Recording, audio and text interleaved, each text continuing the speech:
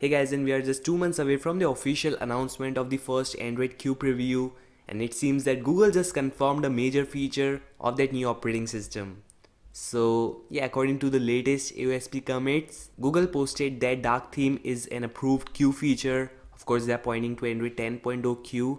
And next they said the Q team wants to ensure all the preloaded applications to support dark theme natively. So that means each and every application which comes along with your stock Android smartphone running 10.0 Q will feature dark mode. Yeah, from settings to a non-system application like Chrome, Gmail, all are going to support the dark theme. Moreover, they said in order to ship dark mode successfully, we need all the user interface elements to be themed dark by the month May 2019.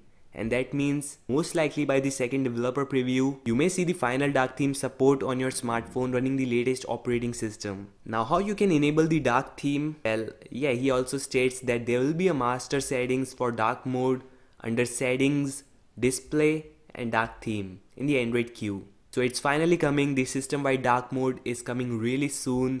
That is going to turn your smartphone into a cool black interface. And not only that, along with changing the user interface, this thing is also going to save your battery and protect your eyes from strain from blue-white display. Of course, only and only when you are going to use the dark theme. And one thing worth noticing is that again Samsung was one step ahead of Google in already enabling the dark mode in their One UI. And OnePlus was 2 steps ahead in this move. So get ready all, March 2019, we are likely getting the 10th Android version, preview 1 for Pixel smartphones along with the generic system images for rest of the smartphones. So stay subscribed, thanks for watching, don't forget to like, subscribe and peace out.